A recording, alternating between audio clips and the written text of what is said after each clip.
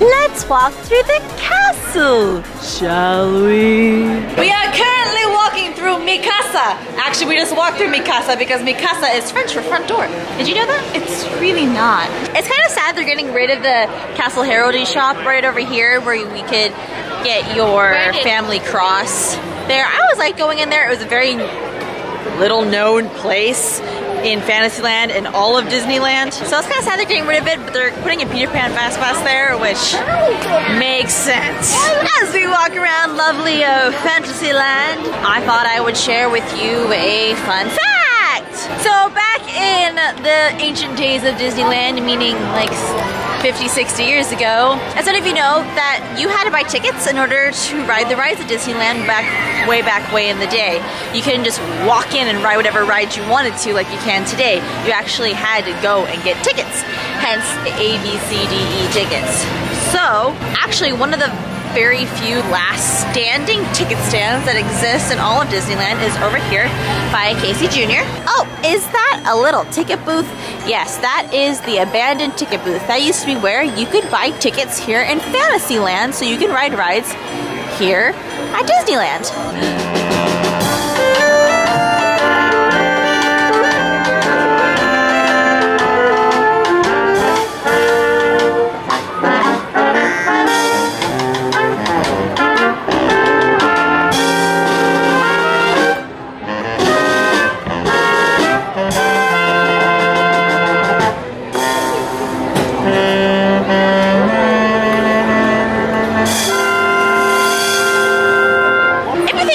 Disneyland opened in 1955, right? July 17th, 1955. And it is home to Sleeping Beauty's castle. Wait, Sleeping Beauty came out in 1959. That is right. Disney was very good at promoting from the very beginning. Well, even though they've been around for a while by then, but even for a very long time, Disney was great at marketing and was probably the best marketing they've ever done. They made an entire castle to promote a movie that would come out 4 years later. We're finally trying the Cheshire Cat cookie. That's just straight up jelly. It's good though. Sugar cookie? It's a lot of jelly. With jelly. And it's a lot of jelly. Definitely one of my absolute favorite things about Fantasyland at night is the Mad Tea Party. It's so beautiful. Now the next prove that you've won birthday. Imagine just one birthday every year. Oh, but there were 306 people on birthdays. So hungry. We're getting something from Troubadour Tavern right before we see Mickey and the Magical Map. I'm getting a bratwurst sausage and a garlic and herb brioche with hickory and smoked bacon and sauerkraut. This is the bratwurst sausage, which is what I got. And then they also got the bacon and sour cream stuffed baked potato. That looks really good. Let's try this.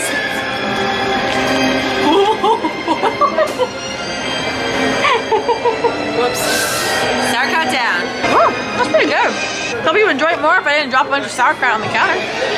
But I enjoy it. I think the bacon sauerkraut is good. It's bacon sauerkraut, huh?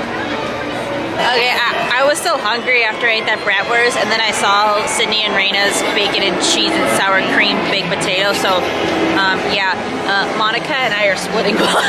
It's a beautiful. It's a beautiful. Are you ready for the potato? I don't know it. Okay. We got Luigi over here.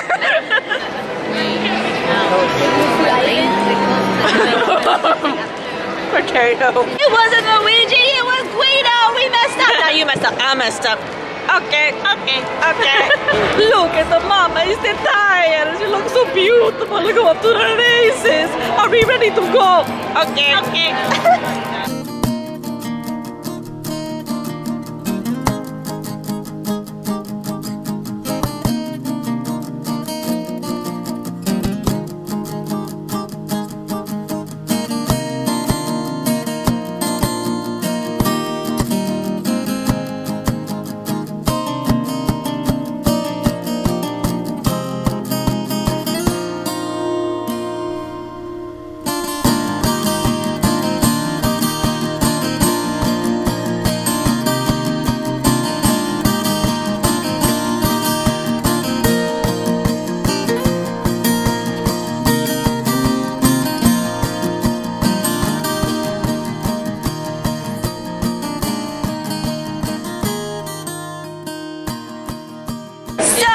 watched my last vlog at Disneyland, you know that my lovely cousins have connections. You know, just one really great one. Just one specific really good one. And by that we mean Club 33. We mean Club 33. So, we're gonna go into Club 33 in a while. I can't film in there because it's against club policy, but I'll see you afterwards. We just came out of Club 33. It was Brandon's first time. What was your reaction? It was my first time. It was great. I walked away with a $350 watch in this bag. It is a beautiful watch. Life is complete. You may notice I changed my hat. Would you look at that? We changed our ears to Do you remember your imagination? Yes, that's right. We changed our ears back to 12 years ago to the 50th anniversary of Disneyland. Yes, we brought our 50th anniversary ears from when Disneyland celebrated its 50th anniversary. Can't believe this fits my head, and by that I mean kinda fits my head. So we have VIP seating to the fireworks. Thank you, Club 33 people. Thank you. Tonight we're going to share a wonderful dream come true together. In 1955, an amazing man named Walt Disney dreamed of a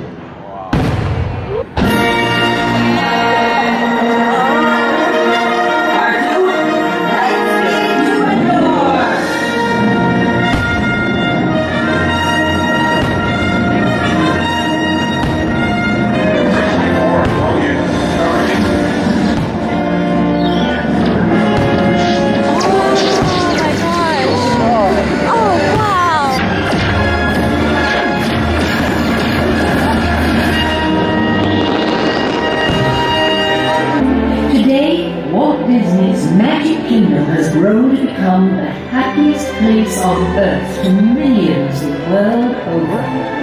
A place where anything is possible, where every dreamer may wish upon a star.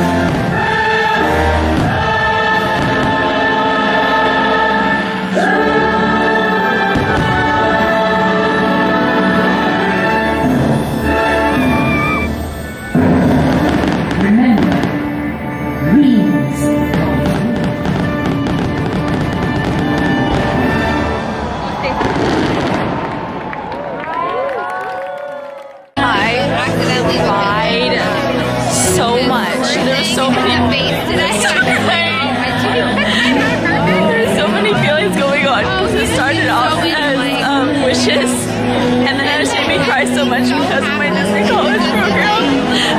And then they played all the stuff from Disneyland. It was like my childhood memories like just came back because this fireworks came out for the 50th anniversary, and so that was back when I was 10.